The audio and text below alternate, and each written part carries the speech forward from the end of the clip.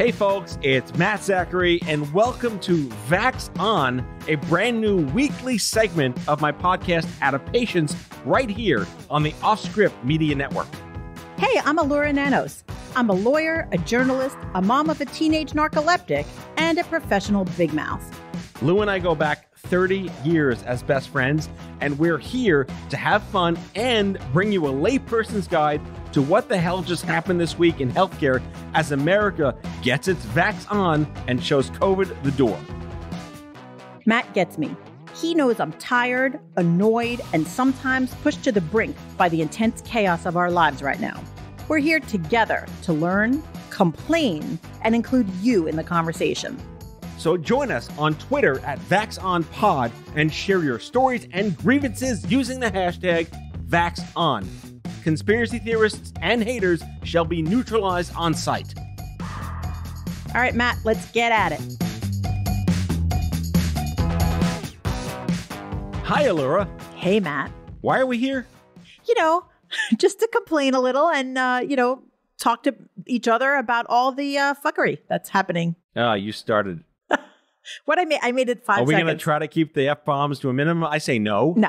All right. I mean, we can try. Why try something that I know I'll be terrible at? Well, the thing is, why a segment of Out of Patience? I already have a podcast. I think your podcast doesn't have me, though. Well, that's the thing. Like, you're an added benefit at this point now because it's a segment of Out of Patience called Vax On, and you're like, are you like Samantha Bee? What do you want to be? Who's your character in the vertical narrative of the Matt Daly Show? Oh, that's a very loaded question. Can I be a lot of a little people? You want to be a little Lewis Black? Yeah, I want to be like, Rachel Ray's recipes without the yelling, and Samantha Bee without the blazers. Jason Jones, I think he comes with a package. Yeah, I want to be all of it. I'm everything. Well, I think what this comes down to is obviously pandemic, COVID crap. We've done a few shows on Out of Patience about this ranting as parents and Gen Xers with teens and kids and school and all that insanity going on. And I feel like, I had COVID. I got my first vaccine shot. You got your first vaccine shot. And we're vaccine twins, actually. We're vaccine twins. And there's such a degree of disinformation or misinformation or a lack of knowing where information is from a average Jane perspective that I got so much feedback and so much positive commentary that the audience that is part of this show now, why don't I do a last week tonight for Fuckery in healthcare from the patient perspective, from the aggrieved caregiver's perspective, and recap the week of how have you been? And here's what the CDC is saying, and facts and science matter, and what else is going on? Yeah, and I think, Matt, one of the things that really occurred to me is that because we're all just waiting so much, I can't wait for this whole period of time to be over.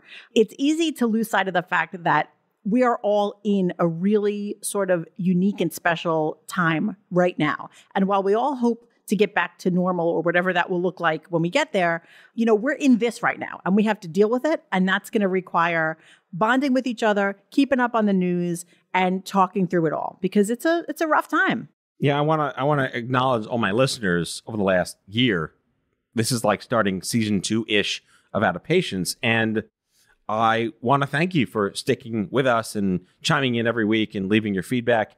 But I also want to get you excited that we're kind of adapting Out of Patience into this different type of channel. So the Vax On segment, this is our pilot, but the Vax On segment will be every Thursday. So you'll hear my normal one-to-one awesome, I think they're awesome, interviews with thought leaders and awesome people. But every Thursday, we're going to drop a weekly Vax On episode, Elura and I. I'm going to be here every week. Yes. So get used to me. Well, you might be here. I'm here. Or you might be there. Virtual remote from your bunker.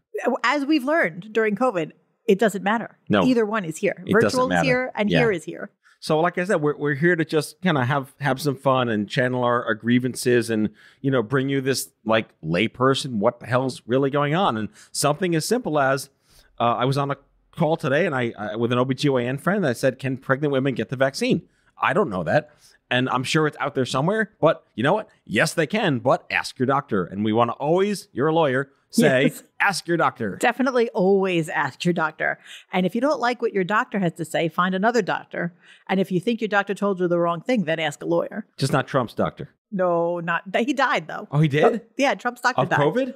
I don't think it was of COVID. Okay. You know, it was that wacky doctor. Sad. It was that wacky doctor. Yes. Right? And it's still sad. Of course, no, it's totally sad. Yeah. But you can't ask him any questions. Right. And I also want to do a shout out to the CDC. I work very closely with the leadership at the CDC to get facts and data. And a shout out to Dr. Lisa Richardson, who I did interview on this show 2 weeks ago. You scroll back in the feed. Phenomenal interview. I think she is the division chief of cancer control and prevention at the CDC. You know, just that. Super executive, top of the line, authority and everything. And we're channeling the CDC. We're also going to be channeling MedTwitter, hashtag MedTwitter, because that is like the de facto place where doctors and providers convene on Twitter to share information back and forth with each other in a public setting. And what better places to get data, facts, and real things to distill and talk to you, the listener, about?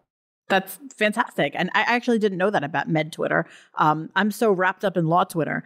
But I mean, law Twitter is usually, it's not a hashtag. It's like, there's the same, 30 people on Twitter who are law professors and legal experts who, everyone goes to those people to see what they're going to say about whatever the topic is. And it's really helpful because even if you don't agree with them, you learn just from seeing what they have to say. And I think that, right now when everyone in the world is looking for medical advice, we need to do that. We need to look at credible sources and make sure that we're going to the right place, which can be overwhelming in and of itself to figure out where the hell that is. Right. So starting next Thursday, dropping it, I think the platform does like 1 a.m. for some reason. Maybe Japan wants to hear this first. I have no idea.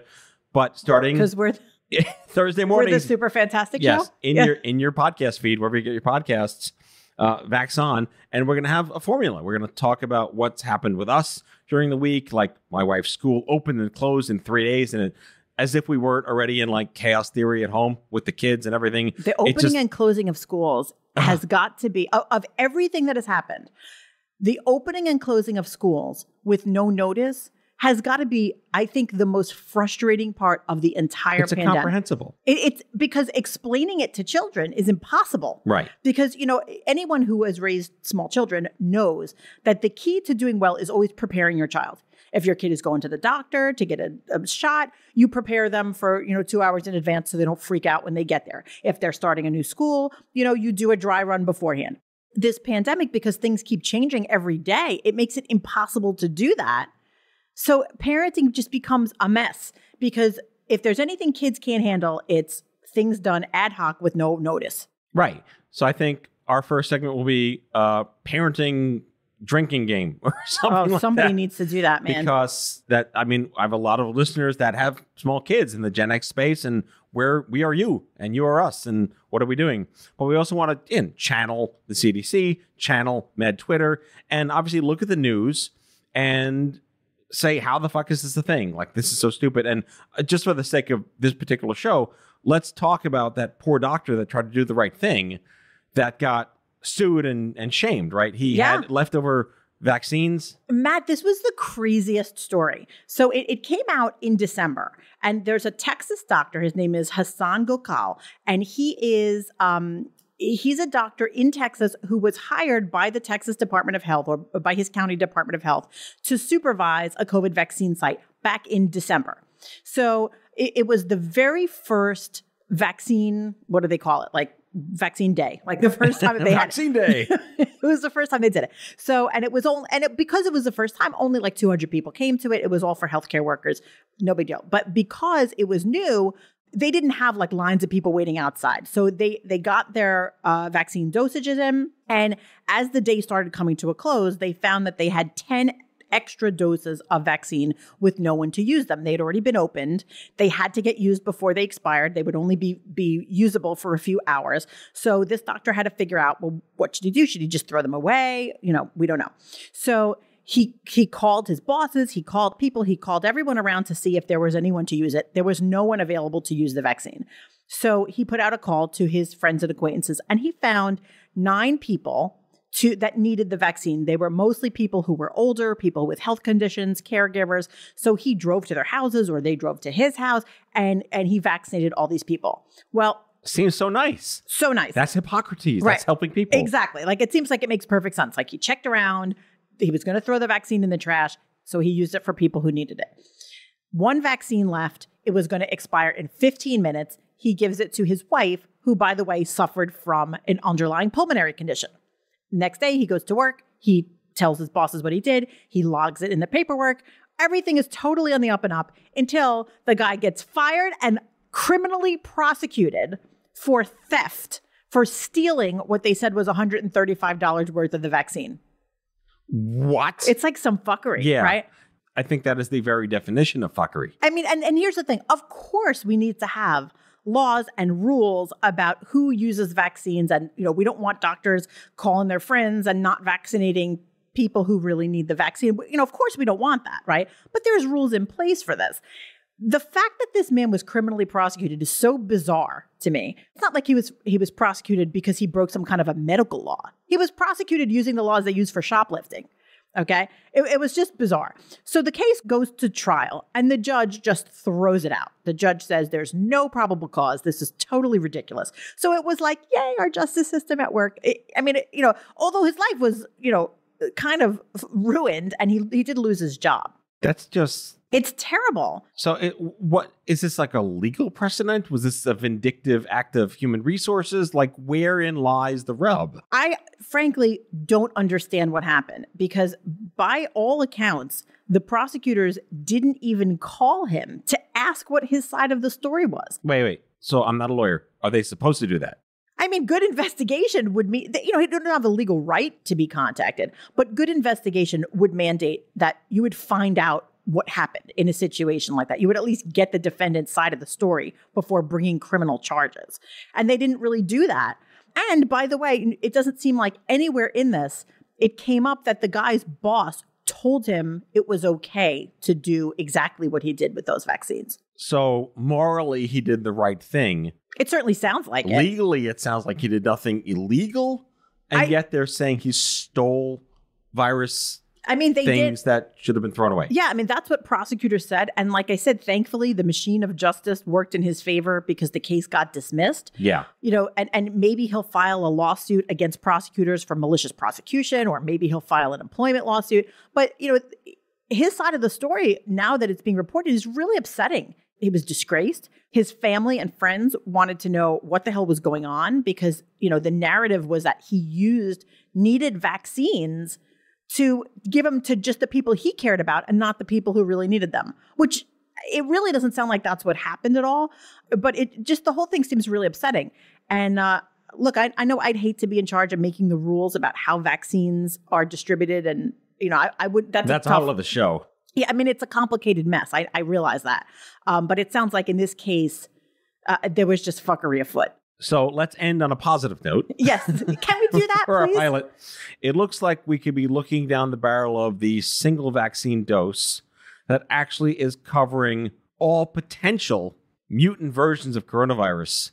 So a single shot that can adapt and be, I think that iOS 10.1 to iOS 10.2 version of the dosage, where you will need maybe a booster at some point, but one vaccine to rule them all. And are they saying, does that mean like one vaccine ever or just like one vaccine every year? Well, I'm looking at the New York Times and they're saying scientists are working on a shot that could protect against COVID-19, its variants, certain seasonal colds, and the next coronavirus pandemic. Wait, hang on.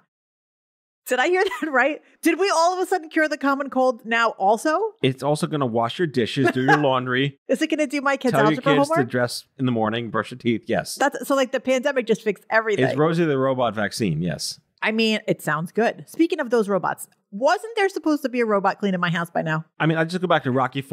Rocky IV had the robot. Rocky IV had the robot. Like, I feel fucked on the robot situation. Nobody gave me my robot. Yeah. I'm annoyed by it. I mean, can we just discuss something of paramount importance? How many times a day do you unload your dishwasher? You're a man, so probably none. My wife and I share the burden. Do you share that? I think we have a problem emptying it more than we have filling it. It says there with clean stuff inside it. I literally load and unload my dishwasher probably 4 times a day now. Wait, this is still a robot conversation. Well, I want the robot because that's a perfect robot job. But like before the pandemic, I maybe loaded and unloaded the dishwasher once every other day. Now it's 4 times every day. I don't understand. I don't understand how that's the situation. This conversation went way left. I just, listen, let's not make the dishwashers political. All right. Well, not that left. I just don't understand. Maybe the kitchen's on the left. I don't know. I don't understand why there's so many dishwashers. We hope on that note you've enjoyed what hopefully will be in store for you next week with the VAX series with my best friend Elura Nanos. Yes, looking forward to hearing what's going on in your dishwashers. Yeah, tell us about your dishwashers, folks. How has the pandemic affected Palmolive? Not a sponsor.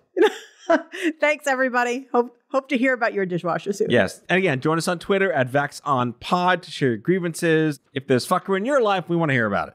We're here to dissect. Something? All right. Vax on, Vax off. See you next time.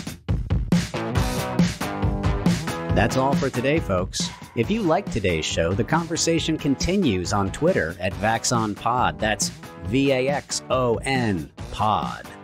Be sure to subscribe, leave a review, and tell all your friends to listen.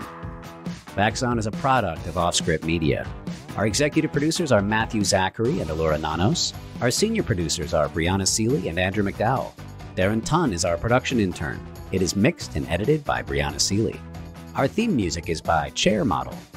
For advertising and media inquiries, email media@offscript.com. Hit us up at contact@offscript.com to share comments, feedback, and make recommendations. For more information, visit offscript.com.